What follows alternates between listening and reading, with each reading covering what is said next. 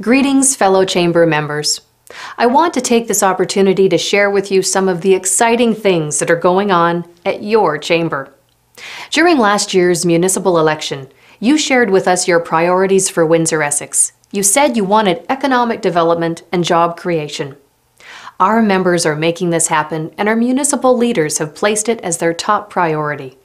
It's now time to focus on our federal representatives, and our Chamber team is putting together a comprehensive strategy to make your concerns resonate at the national level.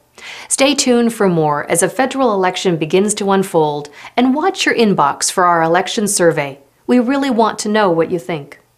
Now, I don't know about you, but are you starting to feel the excitement?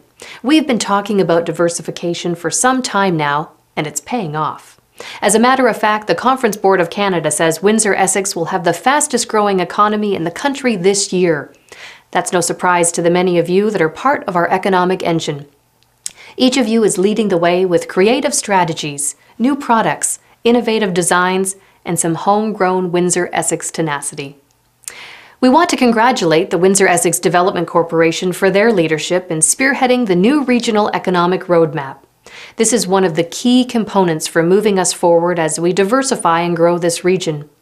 They've charged us to take an active role in helping promote the Windsor-Essex region as the best location in Canada to prosper, build, connect, and achieve.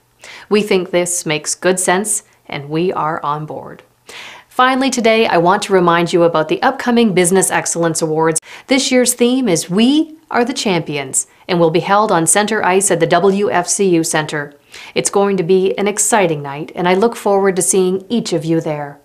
On behalf of the board and staff, thank you for being part of our Chamber, the voice of business in Windsor-Essex.